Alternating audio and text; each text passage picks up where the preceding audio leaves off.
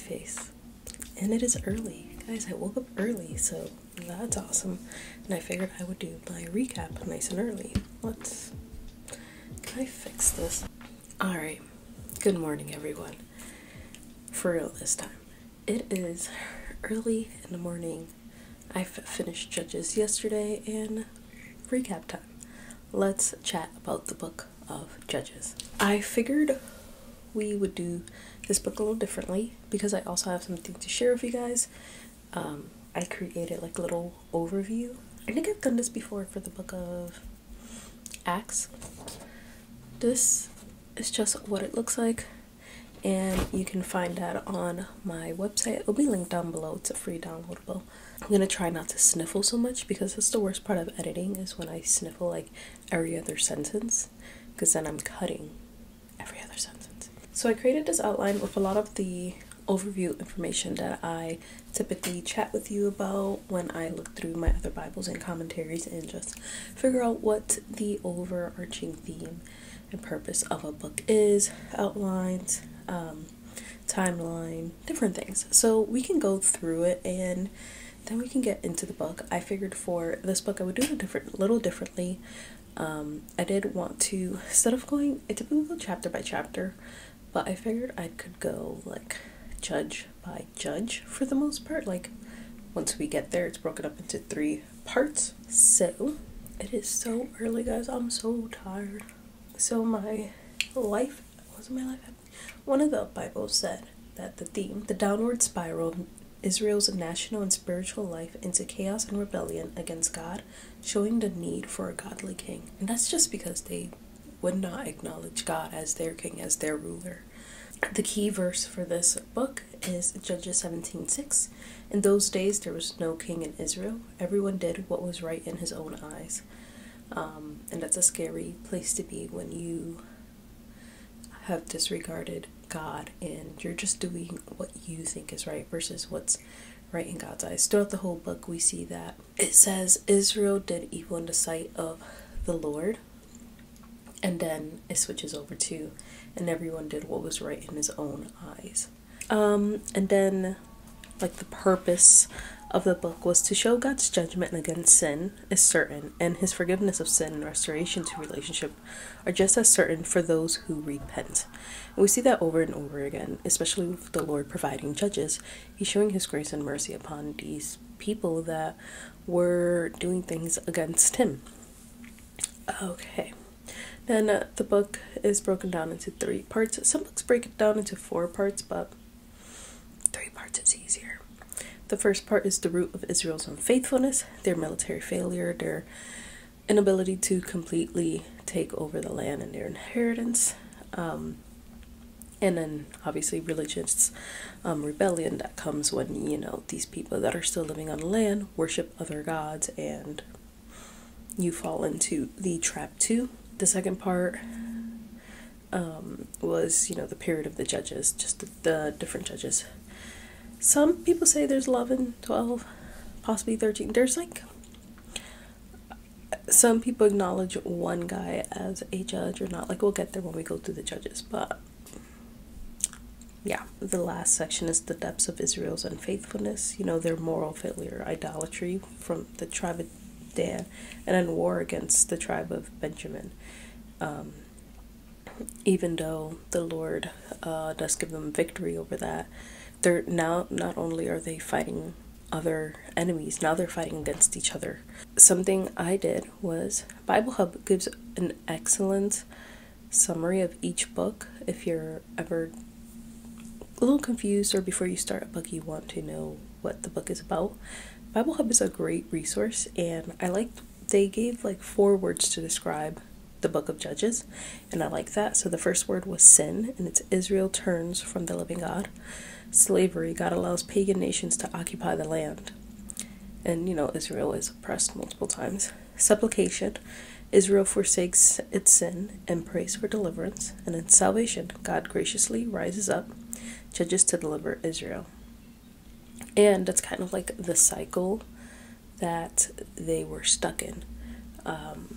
You'll see it. I need to add that into my Bible. But let's get right into the book. Let's chat. I have my Bible, I have my notes, and let's do this. I'm so tired. Ooh. So, right when we start, Judges chapter 1 and chapter 2, we see that the tribes of Israel go into the land and fail to completely conquer their inheritance. The first of the tribes was Judah to go, and it even says in verse 19 of chapter 1, it says, "And the Lord was with Judah." So they had all the power and the strength they needed. The Lord was on their side, but they still failed to conquer. We see it in 21. But the people of Benjamin did not drive out the Jebusites. 27. Manasseh did not drive out the inhabitants of Beth Shean.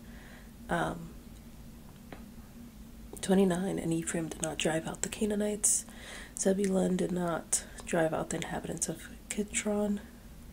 Asher did not drive out the inhabitants of Akko and the inhabitants of Sidon. And the list goes on and on for the rest of chapter 1.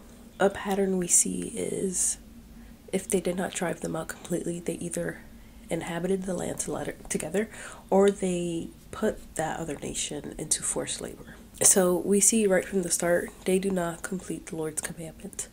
And in the beginning of chapter 2, we see that the Lord is angry with them. He says, "I brought you up from Egypt and brought you into the land that I swore to give to your fathers. I said I will never break my covenant with you, and you shall make no covenant with the inhabitants of this land. You shall break down their altars, but you have not obeyed my voice. What is this you have done? So now I say, I will not drive them out before you, but they will become thorns in your sides, and their gods shall be a snare to you." And we just see how quickly Israel went downhill, as do all of us. I think that's why sometimes reading these Old Testament books and you're seeing the Israelites clearly make the wrong mistakes over and over and over again, but that is still how many of us Christians are living today. We're constantly we're stuck in this cycle of sin where we come to God with forgiveness. We come to God for forgiveness.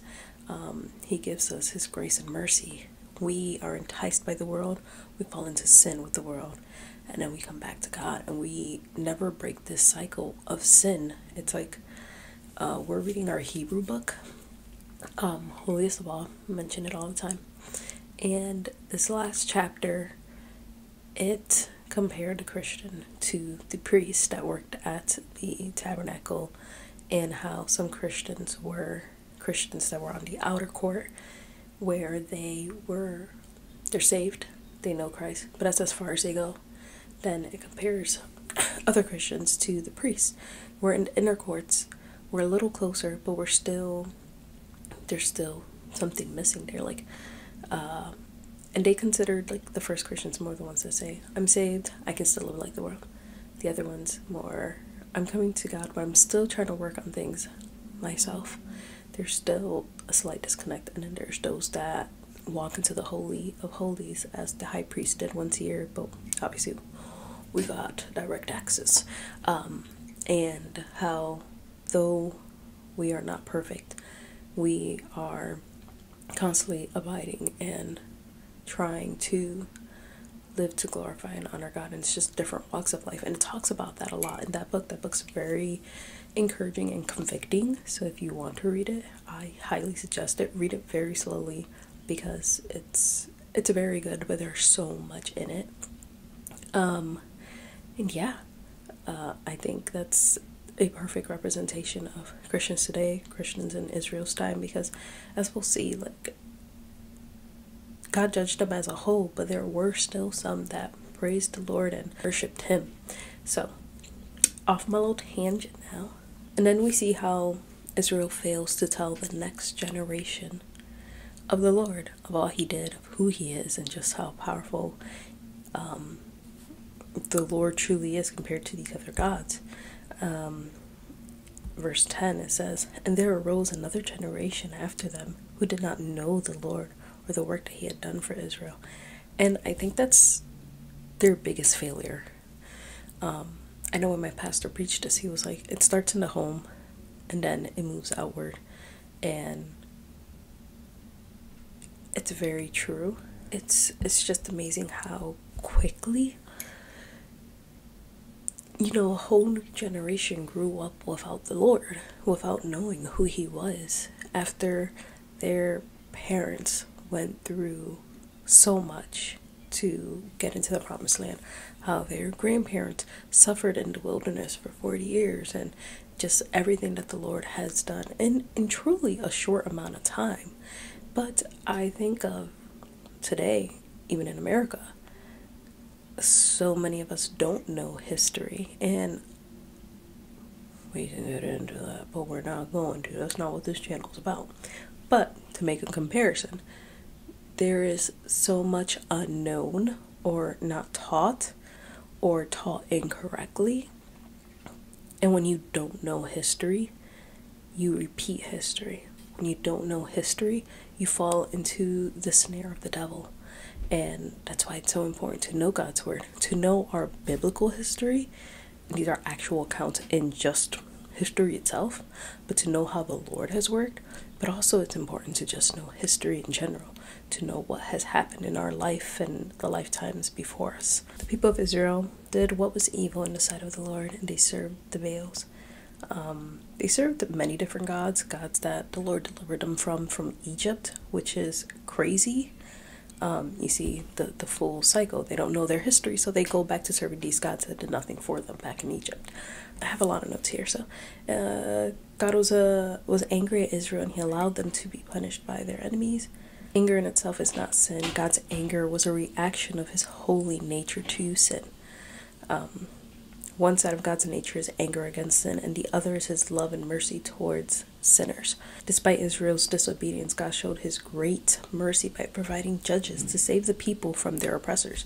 Mercy it's not getting a punishment we deserve, and our disobedience demands judgment.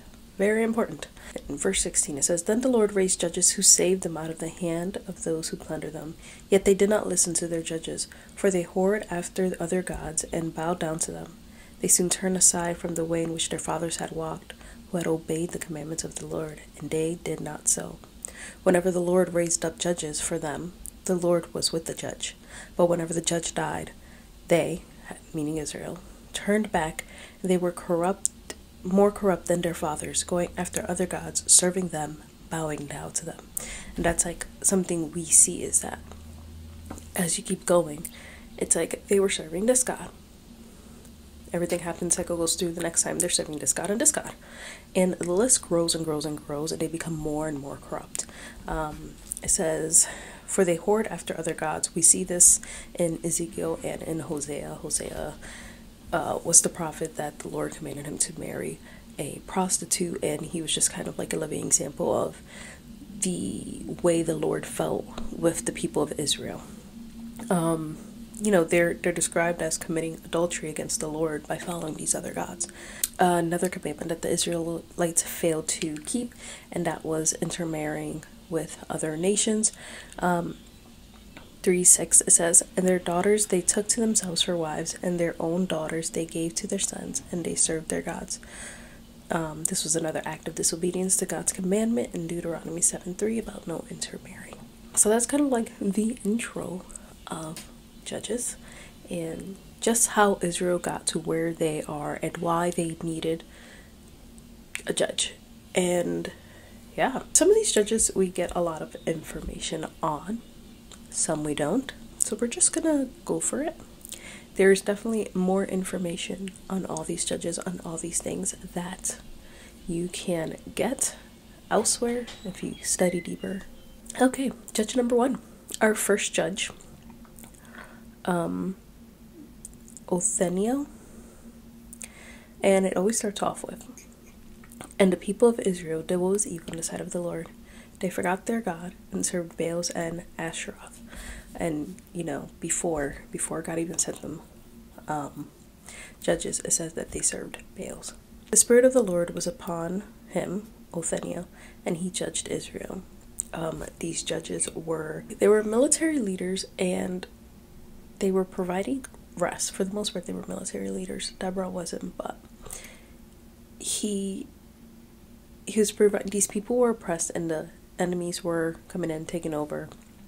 And so they needed someone to lead them. So that's typically what these judges did. Not only did they, was the Spirit of the Lord upon them and they judged the people and kept the rest in the land, they also were that military leader that they needed. Othniel, he was empowered by the Lord, and the land had rest for 40 years. It doesn't say he judged for 40 years, but it said he had rest for 40 years. So for Ehud, once again it says, and the people of Israel, again, did what was evil in the sight of the Lord, and the people were oppressed and served Eglon and the king of Moab 18 years. So they were oppressed for 18 years. Ehud was of the tribe of Benjamin, and he was a left-handed man. And I know in some commentaries it says like this was a weakness, this was looked upon as a weakness, but every time I've looked up the Benjaminites and how most of them were left-handed, I always read how that was a strength in their military strategy, because they were able to use both hands, or like trick an enemy into thinking they were, it was like a military tactic too. So he was an excellent, so he helped deliver the people against those who were invading in, and the land had 80 years of rest. I'll TM myself. And right at the end of chapter 3, verse 31, it says, after him was Shamgar, the son of Anath, who killed 600 of the Philistines with an ox goad, and he also saved Israel. It doesn't necessarily say he was a judge, but it says he was after him, after Ehud. So take that as you will. Next we see Deborah, and it starts off with, and the people of Israel again did what was evil in the sight of the Lord after Ehud died. And Deborah, she was a prophetess first and a judge second. And I think that's important because it shows that she was one who was with the Lord, who worshipped the Lord, who did not fall into the rebellious act of idolatry. The people were being oppressed and they needed a military leader, but the Lord first sent them someone who would bring them back to him versus someone who would just save them. And chapters 4 and 5 kind of coincide. When my pastor preached it, he's like, if you read both of them, you have to read them together, because chapter 5 will tell you why things are happening in chapter 4, and so on and so forth. Something I thought was interesting was that in chapter 4, verse 1, here in my ESV it says, the people of Israel. In KJV it says the children of Israel. And I just thought it was interesting that the Lord was referring to the nation of Israel as children, probably literally meaning that, a whole new generation of them not knowing, but also just how they were acting. During Deborah's time too, the Lord used 2 women to help give them victories. I'm trying to keep my notes together because I wrote them all broken, but chapter 4 goes through the story. We have Deborah, and then as she is ministering to the people, she calls out Barak. Am I saying his name right? Barak. Yeah, the Lord calls up Barak to lead them in a military, as the military leader, and he even uses another woman, Jael, to help them gain victories over their enemies as she defeats, the king? So the Lord was using a lot of people during this. And as you read through chapter 5, her song, and breaks down what's happening, you see that there was a lack of responsibility between the elders, the leaders, and the parents for not teaching the youth about the Lord. Because Deborah calls them to remember the power of God, to rehearse the acts of God, and to share the true God.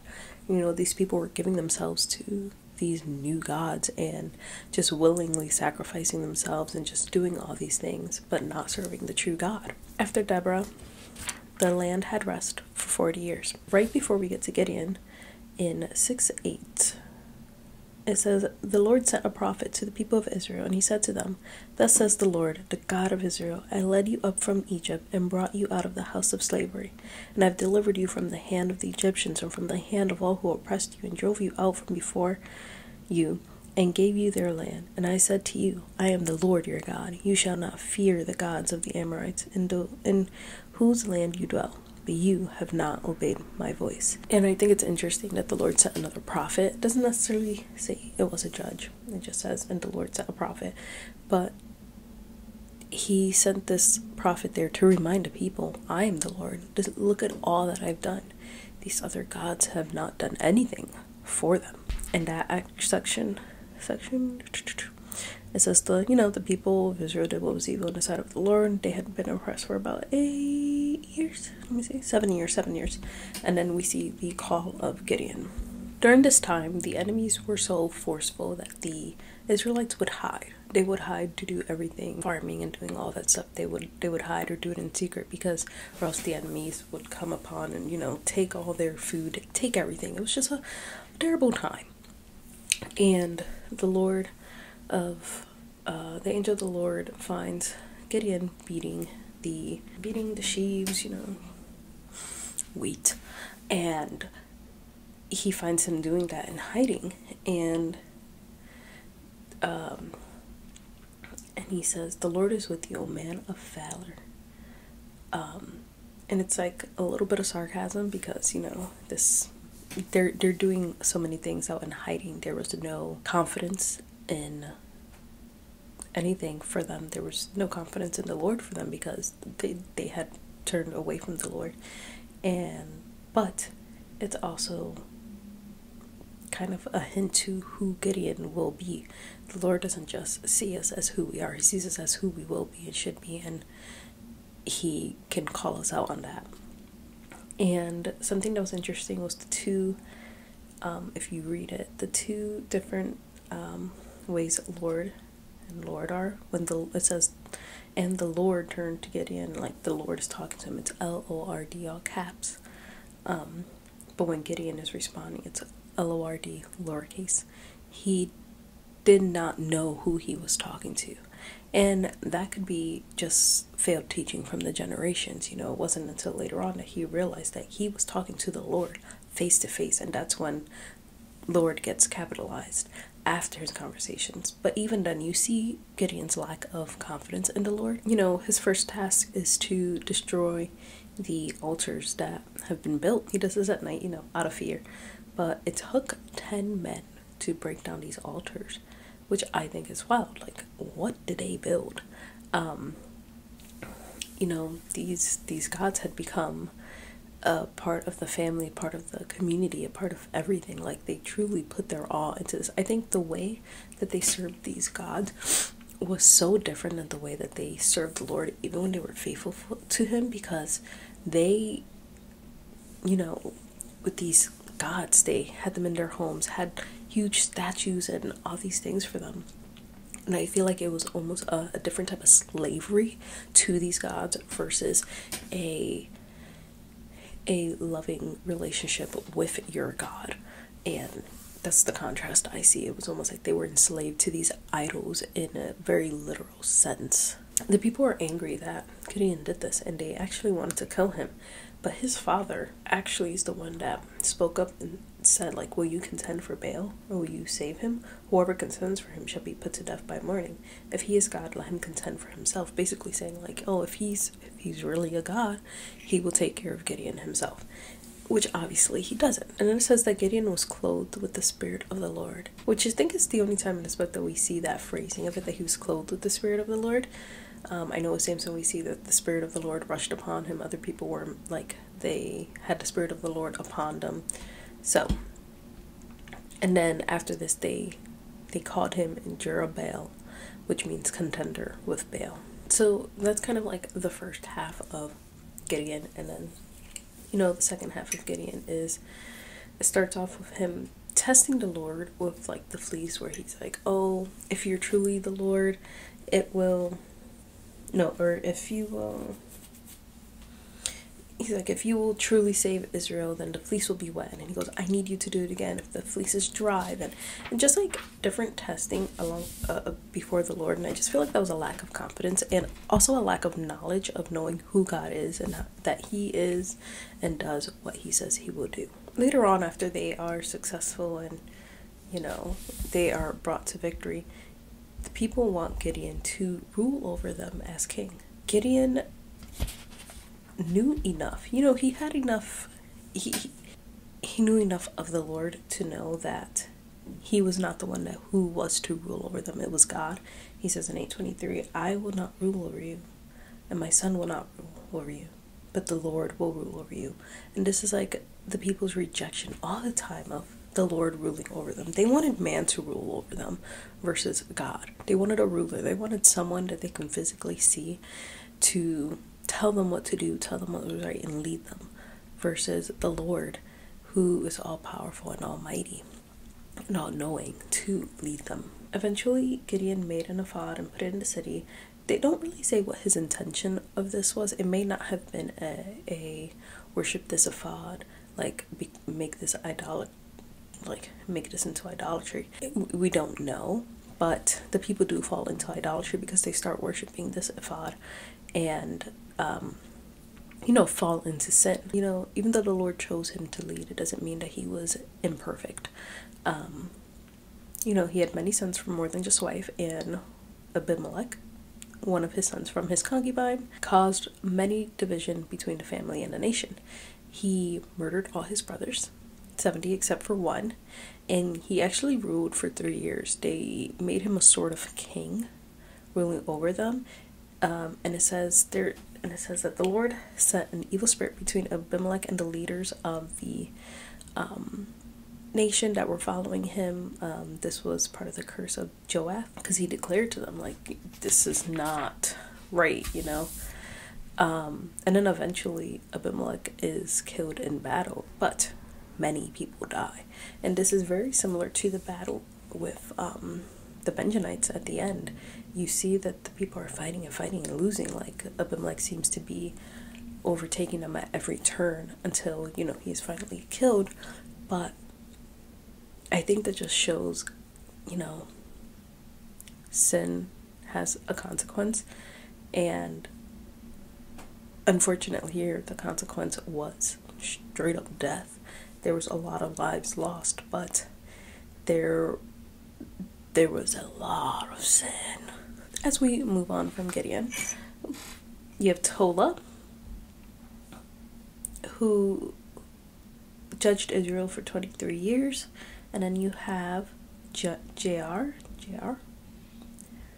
and he judged Israel 22 years. So another two judges. There's really not too much about them. It talks about like the amount of kids that they had. I didn't look too much into it. The next judge was Jephthah. I don't know these names, guys. Jephthah. And he was basically appointed by the people. Before that, it says, the people of Israel again did what was evil in the sight of the Lord, and served Baals and Asheroth, and the gods of Syria, and the gods of Sidon, and the gods of Moab, and the gods of the Amorites, and the gods of the Philistines. The list is growing. He was the son of a prostitute, and so his brothers did not care for him. He fled from them, and it says that, let me read it. It says, then Jephthah fled from his brothers and lived in the land of Tob, and worthless fellows collected around Jephthah and went out with him, which that is the same phrase to describe the men in Judges 19:22, the men in the city in Benjamin that committed horrific acts, and they are described as worthless fellows too. So I think this just gives you kind of like a overview of his character, of who he was. Later on, he was a great man of war, like a mighty warrior. And it says that, when the Amorites made war against Israel, the elders of Gilead,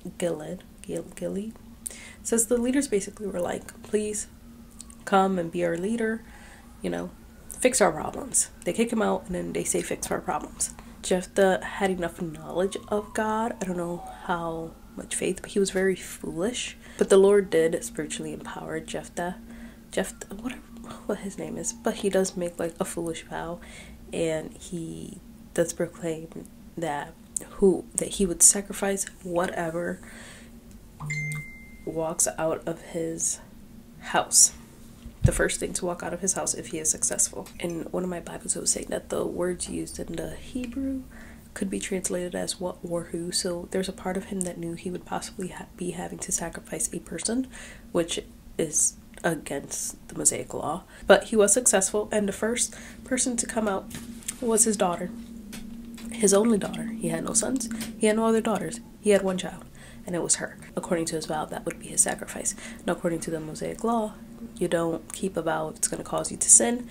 And then again, who knows how much they knew at this point of the laws. So he didn't have to sacrifice her, but he felt like he had to keep his vow. People say different things.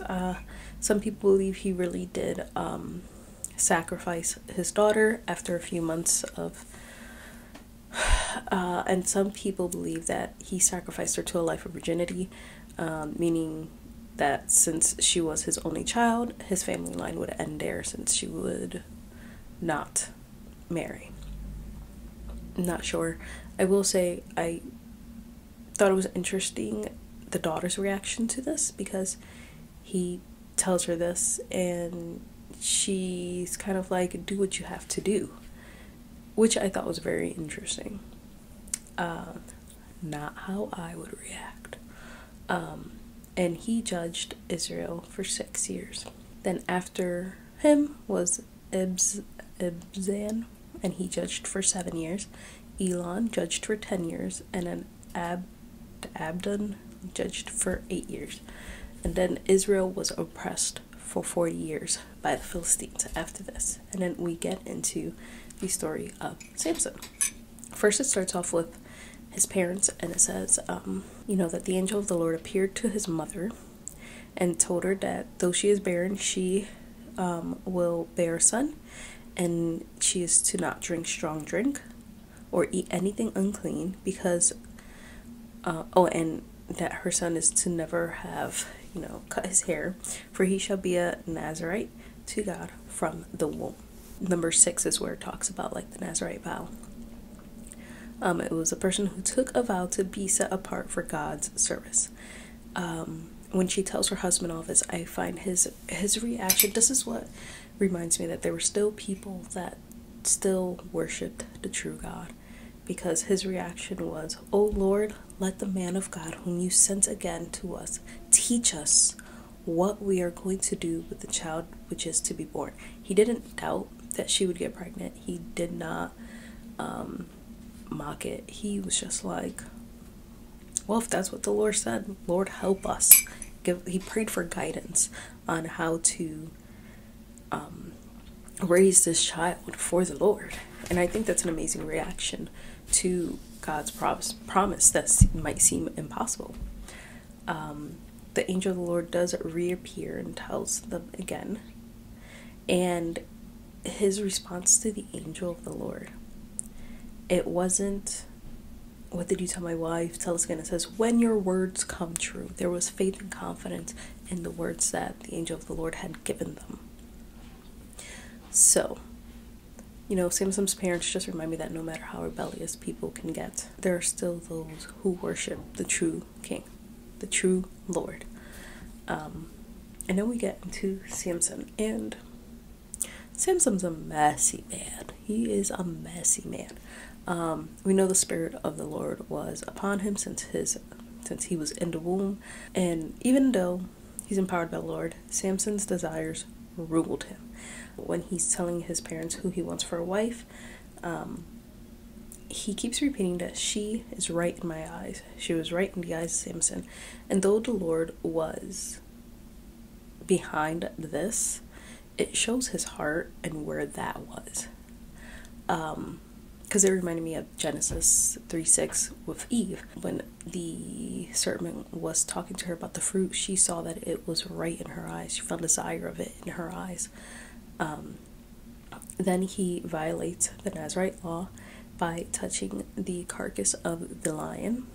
And then he put out a riddle to the Philistines, and his wife, he ends up telling his wife the answer, and she tells it to the men, and he's angry about that. And then she was actually given to wife a different man. He judged for 20 years. I don't know when in that time that, it's towards the end of his judging, his ruling, that he falls in love. Well, we see that there are 3 women in his life that they tell us about. His first wife, a prostitute, and Delilah, all Philistine women. And he falls in love with Delilah, and she ends up working with the Philistines for 1,100 pieces of silver to bring him down and to find out his secret. And you would think that Samson would learn from his past with his first wife, or even the fact that Delilah showed him who she was, not once, not twice, but 3 times, and he didn't. And something that I found really sad was once his hair was cut off and, you know, she's like, the Philistines are coming. It says he did not know that the Lord had left him, which I find so interesting. So I'm like, imagine you from the womb being empowered by the Holy Spirit and not realizing that the Lord has gone. Yeah. I just thought that was so interesting that he himself did not. Does that say that he was so far gone in his life, or just that it was something that was hidden from him? Samson did not realize that the Lord was no longer with him. The Philistines are able to capture him. They blind him. They, and they bring him into wherever they were all getting together. And there were like over 3,000 men there. And the Lord is always merciful. And, very importantly, in verse 22 it says, but the hair of his head began to grow again after it had been shaved. And it's kind of like a foretelling of his strength. Samson makes one last plea to the Lord for strength so he can destroy the Philistines there with himself. And that is exactly what he does. And it says that he defeated more than he had during his lifetime, which is amazing.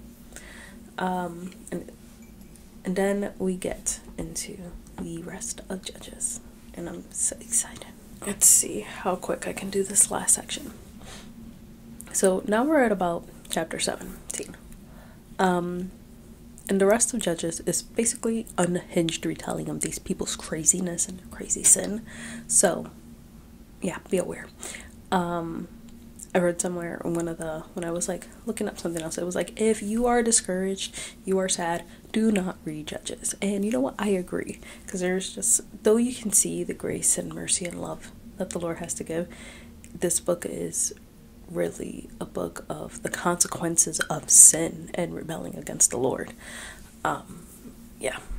So verse 17:6, we see, in those days there was no king in Israel. Everyone did what was right in their own eyes. And that is a huge issue. Doing what is right in your own eyes leads to chaos and corruption. And then here we see the story of Micah and the Levite, which I have many questions. I would have to do much more research, but it's just kind of like a story of delusion. We have Micah, a man who essentially, it says he said to his mother, the 1,100 pieces of silver that were taken from you, and it just goes on and on, which I thought was interesting because that's the same price Delilah was paid. So I thought that connection was interesting. But they get carved images and an ephod made in the house of Micah. And he had a shrine, he had his household gods, and he had ordained one of his sons to become a priest, which he is not of the tribe of Levite, so delusion. And then it says that there was a man of Bethlehem in Judah, of the family of Judah. So me reading that, of the family of Judah, to me that sounds like he's of the tribe of Judah, of the lineage of Judah. How is he a Levite? Because there's another guy. So I'm like, was this guy also just delusional too? Am I missing something? Some commentators are saying that he was just staying in Judah, but it says of the family of Judah. So I don't know. It just sounds like these people were all delusional in their little worlds that they were living in. Essentially, Micah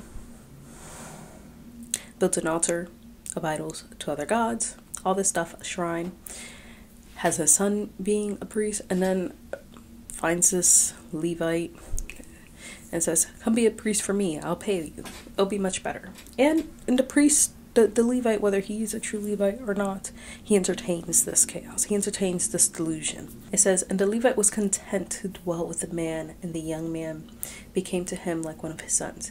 And Micah ordained the Levite, and the young man became his priest. Micah said, Now I know that the Lord will prosper me because I have a Levite as a priest. The delusion continues. Guys, this man really thought that the Lord would bless him for having altars to different gods and having a Levite priest who was now in sin. The delusion, it's just mind-boggling. I think this shows you how corrupt things had gotten, that a Levite, a supposed man of God, would find comfort in the home of an idol worshiper and become his priest. Also, he's also in sin for being a priest to one man when they are to serve the whole nation of Israel. Then we continue to read, and because the tribe of Dan was not able to completely, get their lands in order, they went out and sought out new land. And where did it bring them? Somewhere close to this man. They found people that were unsuspecting, and they planned on taking over, but they happened to run into the Levite for this guy, find his home, take all his gods, take Micah's priest. They take his priest. I'm pretty sure it says he was happy to go. He was glad. I'm just like, the chaos gets more chaotic over and over again. And these people, they go, they take their land that they stole. They took all of Micah's stuff too. They invaded the land, stole Micah's ephod, his household god, his priests. They were just so clouded by their desire for wealth, truly, because they could not do what they needed to do, so they took it from someone else. Delusion. Then chapter 19, we're not going to chat about. I'm not going over chapter 19. Chapter 19 is like the worst chapter of the whole entire Bible. It makes me very, very angry, and I am not going to talk about it. If you read it, you know what happens. We're skipping over it.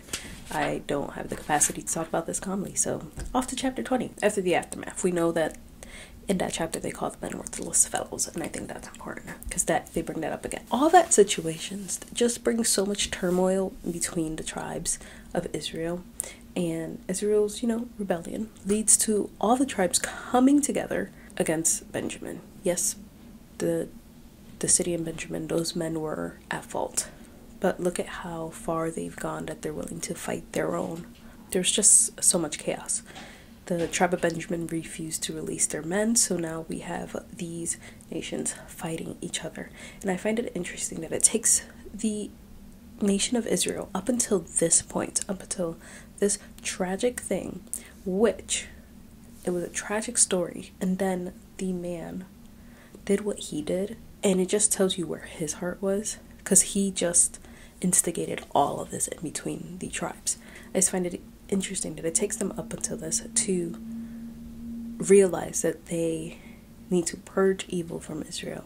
How far gone do we have to go? Do we have to be to truly realize we need the Lord? And this is the first time we finally start seeing the Lord interact with them again, where they ask, like, who do we send first? And he said Judah will go first, go up against them.